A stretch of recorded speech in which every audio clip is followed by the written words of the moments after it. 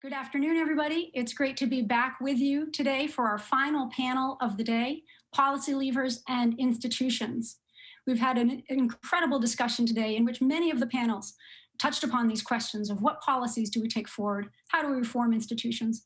This afternoon, we have a fantastic panel of experts coming from the public sector, the private sector, academia, with perspectives on many of the topics that we've discussed today. Our hope is that we can synthesize some of the ideas as well as talk about not just the what, but the how. So let me introduce our panelists. We've got Congressman Lisa Blunt Rochester, who's representative at large for Delaware. She also is a co-chair of her own task force on the work of the future. I should call it the Future of Work, which is the new Democratic coalition in Congress. She's also a former Secretary of Labor for Delaware. Following Representative Blunt Rochester is Karen Mills, who's a senior fellow at the Harvard Business School, as well as the former head of the Small Business Administration between 2009 and 2013 under the Obama administration. We also have joining us Jeff Wilke, CEO of Amazon's worldwide consumer division, who will be there at least until the beginning of next year. And finally, Professor John Van Reenen, who joins us from London. He's the Ronald Coase Chair in Economics and School Professor at LSE, also a member of the MIT Task Force on the Work of the Future while he was at MIT, certainly still a member today. So thank you all of you for joining us for today, and we're looking forward to a great conversation.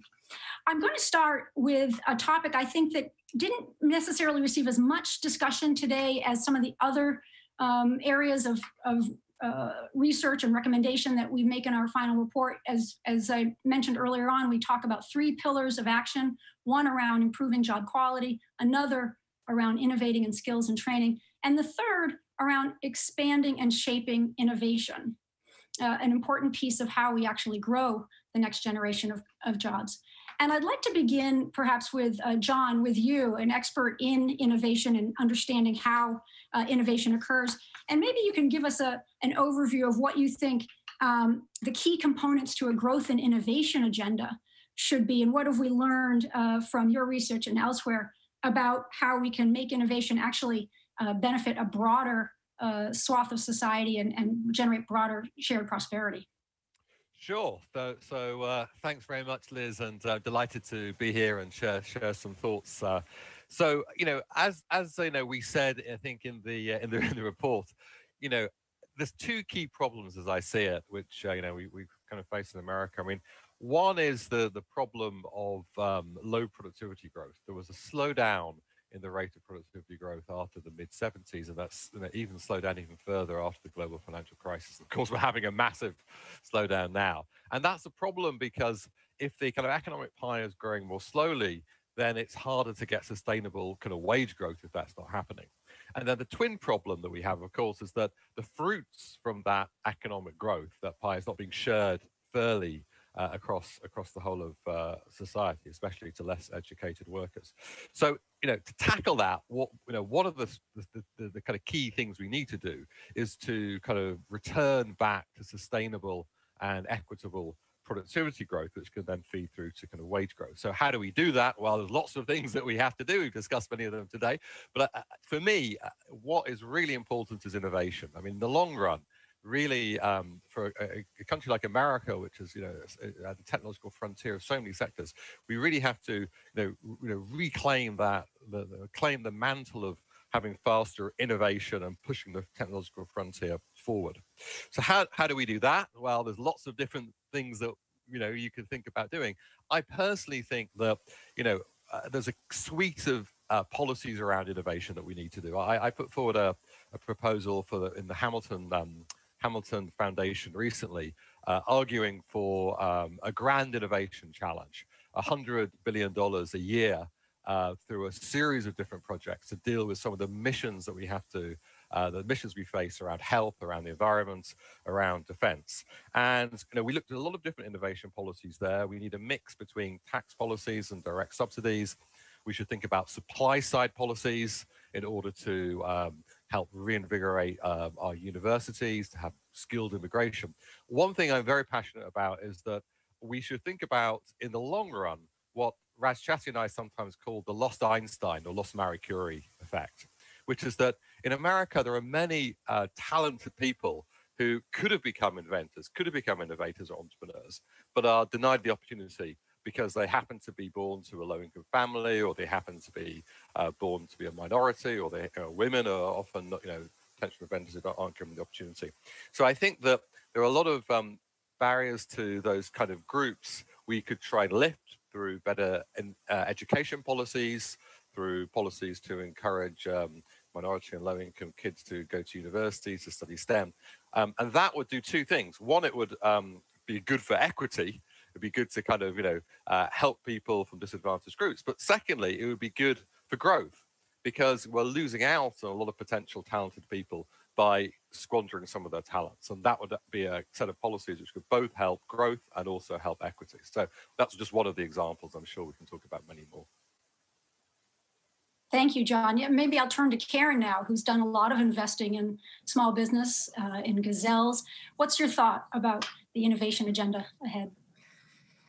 Well, there's a surprising source of innovation in this country. Usually we talk about manufacturing as the source of innovation, and I know Jeff has a lot of things to say about it, but I want to focus on a different piece that we sort of discovered, this hidden gem, which is the service economy, but not the service economy of the mom and pop restaurant. This is the B2B supply chain service economy. And we just did some work. Mercedes Delgado, who used to be at MIT and is now in Copenhagen Business School, we just discovered, how much of the U.S. economy's innovation ecosystem is driven by these companies that are producing the next general purpose technologies. So you think about cloud computing. The general purpose technology that was so great, in the past was the semiconductor, and that was a manufactured item. But the next ones, which are AI and machine learning after cloud computing, are really driven by service providers. So how do we think about our B2B service economy, which has big businesses like Salesforce and Microsoft, and also small innovative companies, which are funded by venture capital and are gazelles and high growth? How do we think about driving that piece of our innovation economy and not just say, well, let's bring manufacturing back? And this involves a whole integrated strategy around driving the science and the innovation and driving the skilled workforce that we're going to need for this group. Thank you, Karen. That's a very interesting perspective. I don't think we talk a lot about the B2B world. I'm sure Jeff has a lot of thoughts about that, works deeply in that. What's your thought, Jeff? I mean, you have a perspective for over many years now of watching one of the largest companies in America grow and innovate. What's your thought about the innovation agenda for the country and how we can generate greater shared prosperity? Well, first of all, Liz, thanks for including me. I just want to build on the data that Karen shared. Amazon's been working to support small businesses for a couple of decades now. And the way we've done it is by introducing tools that help lower the startup costs to make a small business successful. And it allows smaller businesses to be way more competitive than they would have been in an age where they had to put all of the money that they raised into silicon, as Karen described, and now they can spend their time on innovation that can be leveraged in the cloud. We've invested tens of billions of dollars in infrastructure, so in the hardware and silicon that again, small businesses used to have to procure themselves, and built hundreds of tools that enable companies to build new companies, to build new products. In our retail part of our business, it allows independent sellers to succeed selling in our store. And some of these tools include our Fulfillment by Amazon products. So in a B2B sense, we allow very small sellers and brand owners to not have to worry about fulfillment and logistics infrastructure, and we sort of provide that to them on a variable basis. I mentioned AWS. We have a bunch of other seller services that handle things from marketing to catalog services and so on. So there is this really vibrant development that's occurred over the last couple of decades that is providing these tools for innovation and entrepreneurialism in the U.S. And Congresswoman, you're sitting, from a perspective of the federal government and thinking about growth and innovation. I know that's been part of part of a dual agenda that you've been leading. What's your thought about that, what that looks like from a policy point of view going forward? Well, first of all, Liz, thank you and MIT for this conversation. It's very exciting, and it's really hard for me because as I'm listening to each of the speakers, there's something that I want to say. Even going back to the conversation about, the B2B potential and explosion and opportunities, I really came into Congress about 4 years ago in freshman term, and I started hearing all of these conversations. I was on the Ed and Labor Committee as well as on agriculture because Delaware is a big agriculture state. And no matter where I went, there were conversations about the future of work, about skills, about autonomous vehicles and the displacement of people and the disruption and this real fear. And even in doing research, found out that there were individuals who would be further left behind if we were not intentional. And so part of it for me was to think about how do we as a country have a North Star and think about this from a perspective of people's lives and well-being, but also from a competitive standpoint as a country. And so for me, the conversation is very important. And what I focused on was creating a bipartisan future work caucus in the Congress. I'm a part of the New Dems task force on future of work. I'm part of the Progressive Caucus's new future of work. But I felt that as a country, this is an area that we can get around because it impacts every single one of us, and we don't want to leave anybody behind. And as I heard all of these conversations, one of the big issues that came up in my mind was access to broadband and internet. Because in order to do the things that we're talking about, people need that access. And so for me, this conversation, I could go in many different directions, but I think the potential is there if we unite business, nonprofit, government, and each do our part, play our role. And so I'm excited to be a part of the conversation and look forward to further questions where we can get into some details. May I ask, Congresswoman, because you really have been a pioneer, did you find any resistance to setting up some of these caucuses? I mean, what was the climate in the last couple of years to think about this topic? Well, it's interesting because we launched the caucus right before COVID-19 struck. And we literally had standing room only. Democrats, Republicans, we had the Council of Black Mayors, we had the unions, AFL-CIO, we had, just the diverse academics. Folks came. I held up your report at the thing, and so there was this common agreement that we need to have the conversation. Where the challenge comes in is the how. And as we know, that's usually where the devil's in the details of the how. For example, the issue of a social contract for our country, we have not revisited that, in decades. And what COVID did was push artificial intelligence. It pushed distance learning. Telehealth is at record levels, distance telework. And so it made us as a Congress have to come together. And so the resistance hasn't started yet because we're still in the midst of something that is pushing us to work together.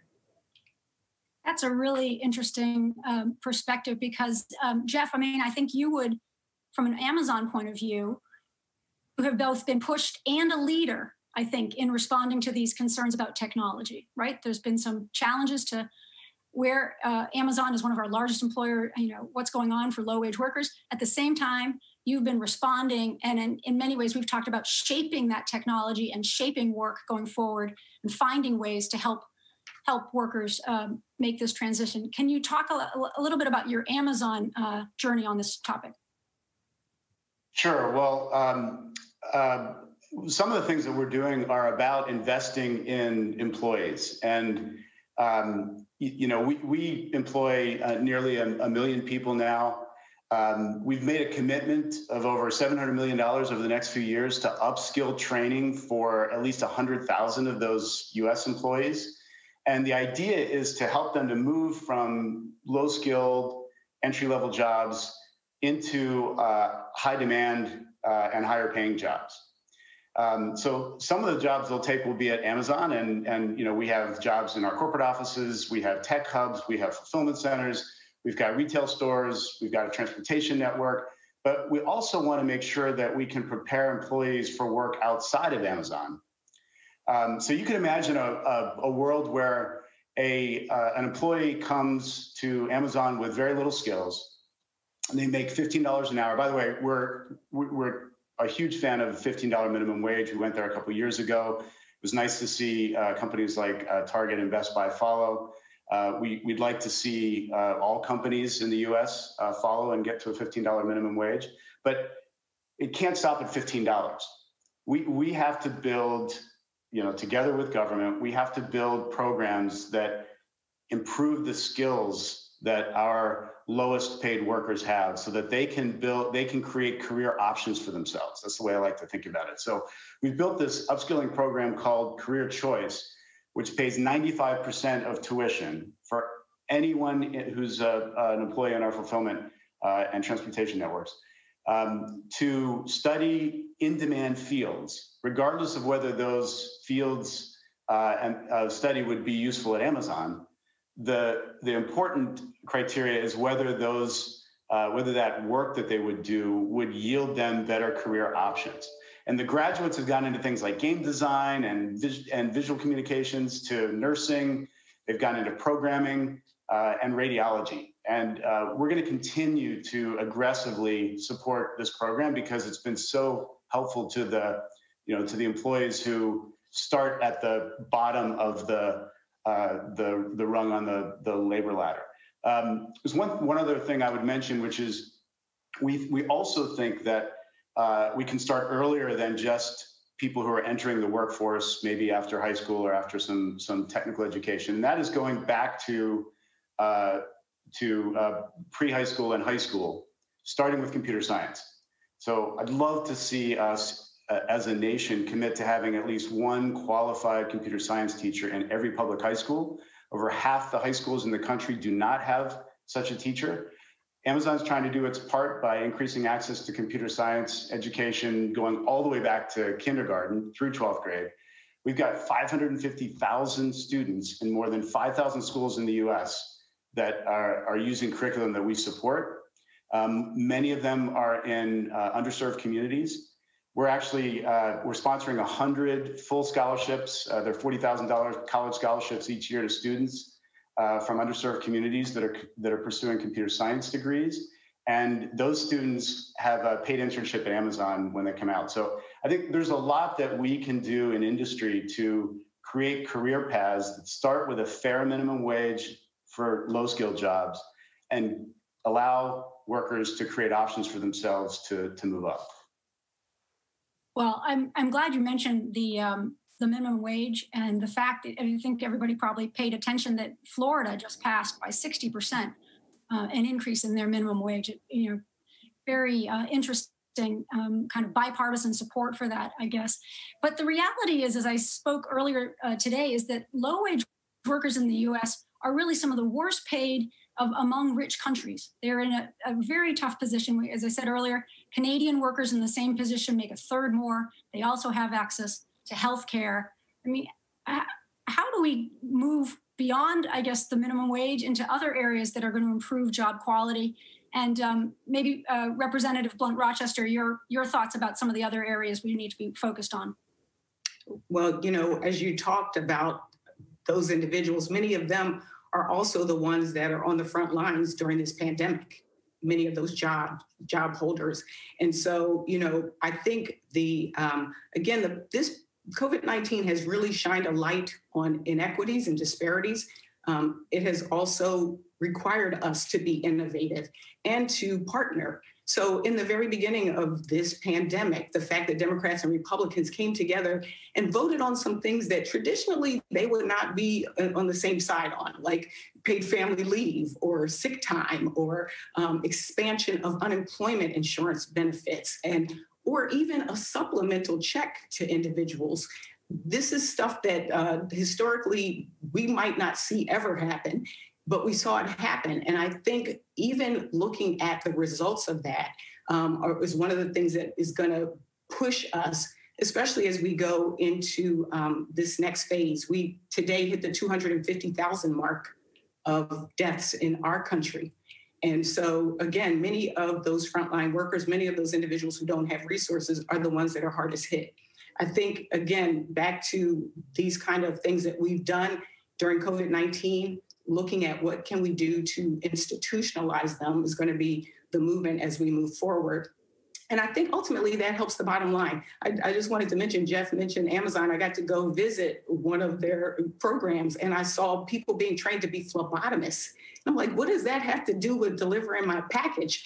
And the whole point is that when public sector and private sector work together, the fact that they were stepping up, that creates a win-win opportunity for the company because they are also creating a positive work environment that helps with productivity, that helps that individual raise their standard of living, which helps all of us. And so I think there's that connection between what we can do in terms of setting the environment and creating the investments for that kind of growth, but also what the private sector can do as well in partnership. Liz, can I just jump in on this? What's the role of big companies? Because I know you and I have talked about this before. One of the things that has been missing is really industry coming in and lending its weight, the way Jeff just described, to creating access and opportunity. Up till now, it's been, a big company posts a job description and expects a just-in-time worker to show up perfectly trained. And this notion about, it's not our responsibility, we've got, a just-in-time system here, isn't true. And we've been leaning heavily on community colleges and the supply side. But now it's time for the demand side to step up and not just integrate and say what they need, but to take a lifelong training perspective. I like to say, spend as much time on your supply chain of human capital as you do your supply chain of goods and services. I totally agree with that. I mean, one of the things that David Alter and I have worked on, David, obviously one of the leaders of the report, is that the American economy has become increasingly characterized by very large firms, superstar firms like Amazon and like Apple, and some of these firms have been very much influenced about the idea that the only thing is shareholder value. And I'm glad to hear that many net firms are now taking a wider view of this. It's not just about maximizing shareholder value. It should be thinking about the stakeholders in the firm, not just the shareholders. And that includes the workers, the consumers, and the communities that these firms are in. So I think there's a positive role these large firms can play in terms of helping, especially less educated workers, have not just a job, but a decent career. And that involves the kind of training interventions, the kind of things that we've been talking about. So I think that's vitally important going forward.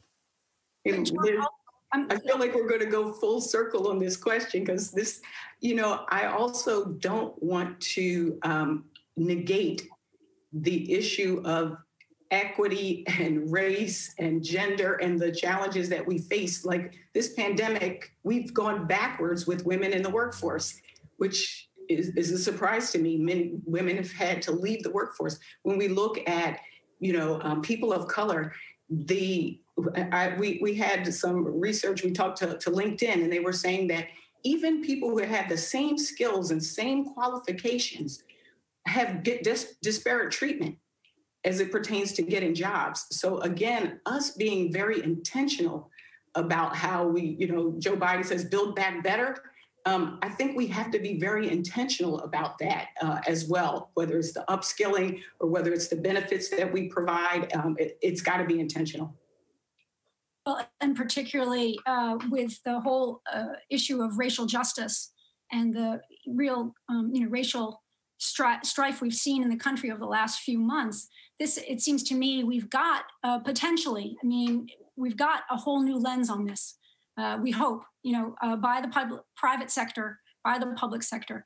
But what do you hope for, Congresswoman, in terms of taking that agenda forward? Yeah, I think one of the biggest challenges that we have right now, I know people have said, sort of what's the first thing that a Biden-Harris administration should do? What is the area that you should focus on? And I think there's a what and a how. I think the what is focusing on opportunity, and that's jobs, and that's clean energy jobs, and that's using the innovation that we've been talking about. And as we've seen, even through this pandemic, as people have had to get creative about how they work and what products they even produce, that job function, which could be building infrastructure, clean energy buildings, creates better health. It helps our environment, and it can deal with equity issues. Those are the kind of the what, but the how that I think is our biggest challenge is uniting this country. If we don't unite, if we don't see our common good and our common goals, then it is hard to get rid of this pandemic. It is hard to build back better. And so to me, what gives me hope is conversations like this. What gives me hope, the number of young people who came out and participated. And what gives me hope is a vision that is focused on the future of this country and the now. So I remain hopeful, but I believe unity and healing is going to be the number one order of business. That's very profound, unity and healing. Maybe I'll turn over to Karen and your thoughts about how we move forward in terms of unity and healing. And particularly, John has done research and others about the role of the private sector, about management and taking the lead on making some of these, a lot of the things that we're talking about today in terms of policies, whether it's job quality, whether it's innovation, leadership from the private sector is so important. Could you talk a little bit about that? Yes, but I want to jump back to the notion that we're leaving out one whole segment of the jobs of the future, and that's the small business jobs. And if you think about who is employing everybody right now, half the people who work in this country own or work for a small business. So I mentioned what big business needs to do, but that's not going to take care of everybody.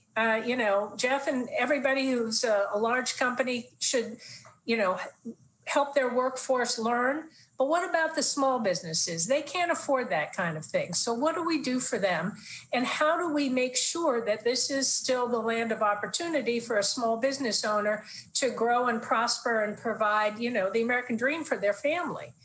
This whole agenda has come into sharp focus in the pandemic because we have 30 million small businesses, and most of them are either sole proprietorships, your Uber driver, your hairdresser, or they are Main Street businesses. And in the jobs of the future, I just want to remind everybody, not all the robots are going to be serving you coffee. There's still going to be Main Street, we hope, and this whole place that we get together and convene. I even contend that's the best part of the jobs of the future. They're going to become more important. So we need a whole series of things that make sure that small business owners have access to ways to train their employees, maybe help by, some broad scale programs, that they have access to healthcare through the kind of group healthcare ability to purchase that we envision actually in the first Obamacare shop exchanges. We need to bring that back. And we need to make sure we've got access and opportunity for more diverse business owners. We know that there's a gap in access to capital for the smallest business owners, for women-owned businesses, and for minority-owned businesses. And Black businesses just are getting crushed. So how in this next session of Congress do we pass the pandemic relief and then follow it on with some support for access to capital that is distributed not just through banks, but through some of these, technology companies and fintechs that get money into the hands of the smallest owned businesses. The SBA in the time I was there had 2x the number of Black businesses and women-owned businesses and other minority-owned businesses than regular lending portfolios. We need to make sure we keep the wind at the back so that these categories have opportunity and access. And that's, I think, an equal priority to some of the larger scale things we're doing. Jeff, you obviously have a lot of interaction with the small business community as well as with the large tech companies. What's your perspective about business leadership on this agenda that we're discussing now? Well, as I said before, we certainly have built a successful business helping other businesses to succeed, and actually a series of them, including AWS and our fulfillment business that I talked about, and creative entrepreneurs. I mean, we have with Kindle Direct Publishing a way for people who write art to publish it directly and make more money doing so. So that's one way that we can help.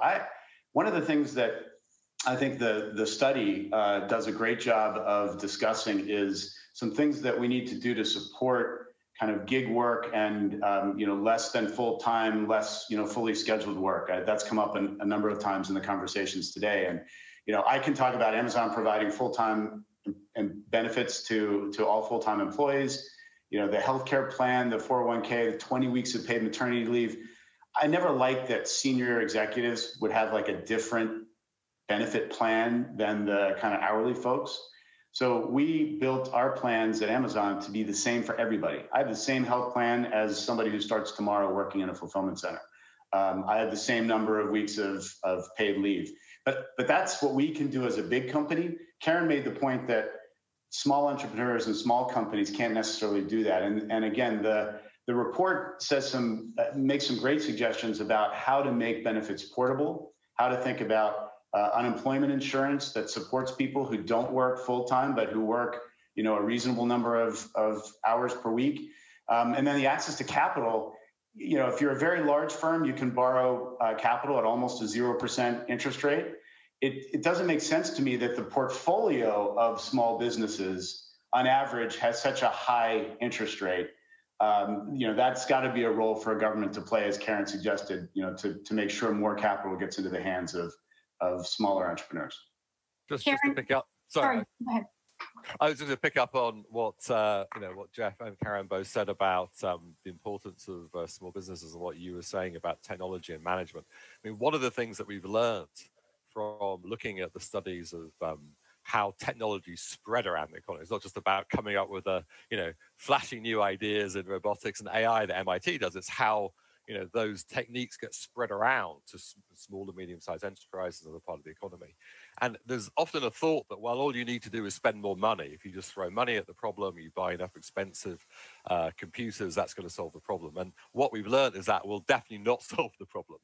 Really, the difference between making a big productivity and performance improvement from using technology or not is how managers and workers use that technology effectively. You can spend hundreds of millions of dollars and get very little return from that. So we did a big, as part of the workforce of the Workforce of the Future, we looked a lot at healthcare. And under the Obama administration, there was a good push to use electronic health records and other forms of IT in hospitals. But there was a massive variance in hospitals which did this successfully and did this poorly.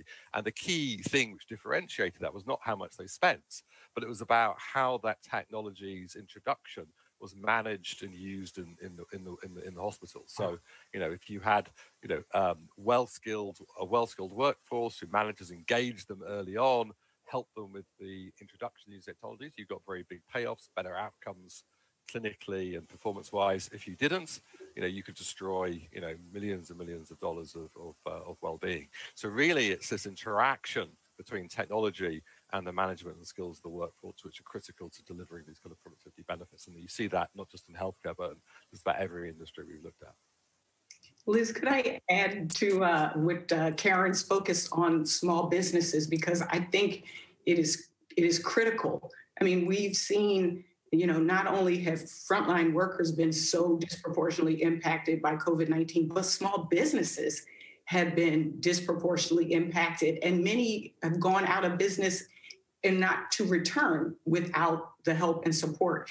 And sort of back to the role of government, we were able to pass the PPP program and the EIDL loans, but what we saw was, again, where did the dollars go? And did they go to those that need them the most? And so I think we have opportunities also as we look at a next package to be very targeted, very specific, and use, as she mentioned, fintech, using CDFIs, the community development, financial institutions, to really get the money where it needs to go. I also wanted to mention just rapid response, like to this current situation where we know if I'm no longer working in a restaurant, I still need a job, and I don't have time to get a 4-year degree. And so us being able to make sure, like we did with the CARES dollars in Delaware, they created through Department of Labor and with partnerships of community colleges and others, a real focus on how to rapidly respond based on labor market needs. That's going to be really pivotal as we talk about building back better, is that we can be responsive. And the last thing I would mention is, as we talked about the social contract, whether it's, now it's a gig economy, and do you have a pension? Issues like our pension system, issues like our healthcare system, as was mentioned, but also childcare. That's a major support, child and family care for that matter, because we have an aging population. If we want to support our workers, our businesses, our communities, and our country, we need to look at that social contract and have it be portable, have it be universal, and make sure that it's equitable as well. I will say, Congresswoman, you will agree that there's a lot of distrust right now in our institutions, certainly potentially in our federal government. How do we tackle some of the bold ideas and bold legislation you're talking about? Do you see a path forward on how to do that? I kind of loop back to what I was saying too about the healing of this nation and how important that is. And it's funny, just yesterday I was on the House floor, I introduced a bill with my Republican colleague, Tim Walberg, focused on scams of seniors because of COVID. Well, the bill was then wrapped around, it became 5 bills together that were all bipartisan that passed the House. People don't hear those stories that often. And those are the stories that give people hope when they know that we actually are working on things together, even after a major election or during the process of, for some. It is still, we are still working together. And I think that this moment presents that opportunity to reinstate that trust. And that's, again, why I say I think Joe Biden, the reason why, at least from day one, I came out for him is because I felt that he was a person who could unite us from Harlem to the heartland. And I think that that's what we need right now. And we have to model that. And I think by doing infrastructure, for example, it's not just roads and bridges. That is broadband and internet. That is the connectivity that we're going to need in this current and future economy. And so I think it creates jobs, it creates possibilities, but it also creates trust. And that's what we need. So I keep spreading the word about the work that we do together in a bipartisan manner, because I want people to know. And anybody who saw me 4 years ago, I came in smiling, I'm still smiling, I still have hope. That's great to hear. Karen, you have been in a position where you've been, leading an agency and trying to get things done and working certainly across the aisle. Any thoughts from your side about how we actually do get some of these important ideas forward and legislation passed?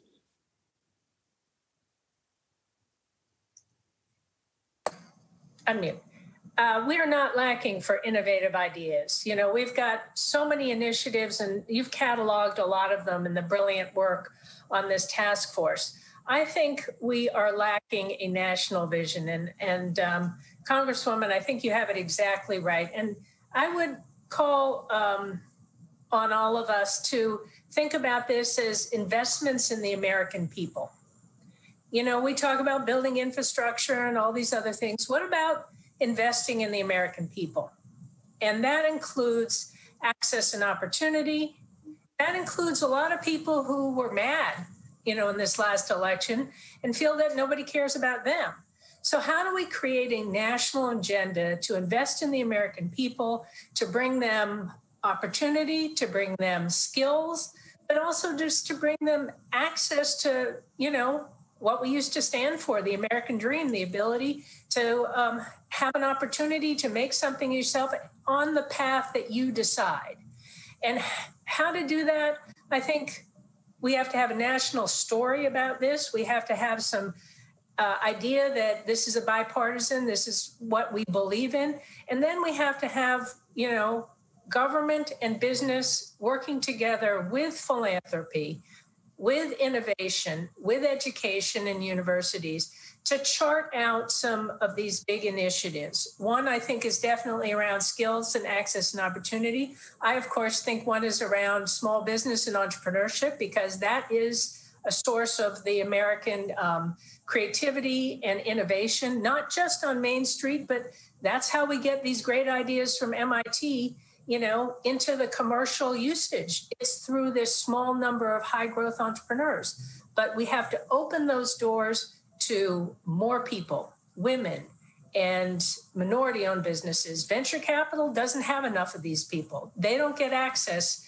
to the best entrepreneurs, the full range of entrepreneurs, because we are not as diverse as we want. So I would make a proposal that we invest in the American people, and that be our mission.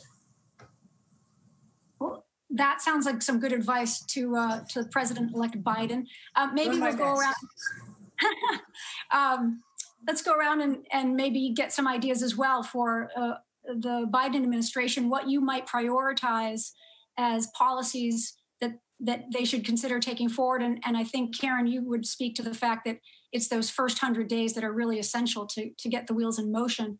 And Jeff, from your perspective, you've spoken broadly about what you think, not only what Amazon's doing, but of course, as Daron Acemoglu said earlier, this is a holistic approach. It's not just what the company envisions, but it's also, a company within society. So what are some of your thoughts about the priorities going forward for the next administration? Well, just a couple of things come to mind. I love the focus on infrastructure, specifically access to high bandwidth broadband that the Representative Rochester mentioned. I think that's huge. I would come back first to computer science education. The comment I made before, we very quickly, with not that much money in the grand scheme of the federal budget, we could make sure that every public high school, especially the public high schools that have the most, that are in the areas that need the most support, has a computer science teacher and real computer science courses. It's just not that expensive, and it can be done in less than a year. And then I think that the new administration should continue to support invention and investment by the private sector. We can't just stay still. We have to remember that in this labor market, the rest of the world, in this market for ideas, the rest of the world is advancing too. And we have to support R&D. We have to support invention by private companies, and make sure that invention is in a broad cross-section of technologies across the economy. John, from across the pond, you've been in multiple places to think about policy and agendas going forward. What's your priorities for a Biden administration? Resonating very much with what people have said in the Congresswoman said, we have to think of bipartisan things, which I think we can do in this space where, there's no ideological view that somehow the private sector is always better or the government's always better. We're better when we work these things together, as we've seen in the development of vaccines for COVID, for example. That's a wonderful example of, a combination of, both governments and the private sector. So I would, certainly we have to think about raising the minimum wage. We have to think about education through community colleges. We have to think about giving people skills. But I would, my vision, my hope, maybe overly optimistic, is to do something, radical on the innovation front. The US spends a third of the level of, in the mid 1960s, the amount of R&D federal funding for GDP was 3 times what it is today. So that we've really effectively cut back massively on basic funding for basic science, basic research, things which have very high spillovers for the rest of society. So I really would like a kind of a grand innovation challenge to deal with the big innovation deficits that we have around climate change, around health, around defense. And I would do that in such a way that the beneficiaries of that are not just, the coastal elites of MIT and Stanford, but really get into the heartlands. And I think you could do that. You could have competitions to create technology hubs all over the United States in many of these areas which feel left behind. And that way you would both create the growth that we need, and also you'd help level up the kind of places which feel as if they are not sharing in the benefits from the rest of the country. That's great. I've been weaving in a number of questions we've gotten from the audience, but I've got one I think that is a great one for us to end on. And the question came in: experimentation, iteration, and failing fast are part of the current philosophy of American tech. Is there a way that, or should government be adopting a similar philosophy? And if so, how might we do that? Congresswoman, thoughts about how we make government... I knew you were going to come to me first on this one. Okay, thoughts about...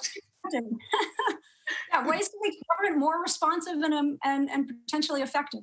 Yeah, because again, I ran for office and got elected in my 50s. I had a different life experience before coming here, and I totally support that concept of iteration and moving forward faster. And I guess I really do want to kind of couple that with what John was just saying about the innovation and R&D. Right before I took this job, I actually lived in China, and I had heard, that there was the goal that they were going to match us in artificial intelligence, I think by 2020, and surpass us by 2025. This question is truly about our competitiveness, our health, our safety. It is connected to everything that we do. And so to me, I like the idea of doing that, but I also know the body that I'm a part of, 435 on this side and 100 on the other side, and a president and a Supreme Court. And I think that there are things that we can do by giving money to local governments, which is why the HEROES Act is so important, because we can do things on a local level and get results and feed that back to transform the system. And the same is true with our universities and our colleges, as well as the private sector. So I think if we can get that money in R&D and investments and innovation out to where it needs to be, then that can be the change agent. And I think our vaccine situation right now is a perfect example of that. With Operation Warp Speed, we have been able to have multiple players participate from the private sector with support from the federal government to create what we hope to be a vaccine that will save lives. I think we have examples of it. We just need to be more, again, back to my word, intentional about it. Great. Another 30 seconds or a little bit more for Karen and Jeff on this question of, you've both been on this question of experimentation, iteration, piloting ideas. Is that a model for us to take some of our best ideas forward and get something to happen in the next administration? Well, it certainly is, a watchword of how we behave in America. And I agree with the Congresswoman that states and local governments have a better time innovating than the federal government. But even within the federal government, it is possible. And I think part of it is just to look under the hood. And there's a lot of capacity in the federal government. What it takes, I like your word about being intentional. What it takes is a mission, a demand like the virus put upon us, and a collective will to decide we are going to move in a certain direction. And then we do have the imagination and the innovation within us to be able to go forward, even in the federal government. Jeff, your thoughts? Well, I think I think Karen said it really well.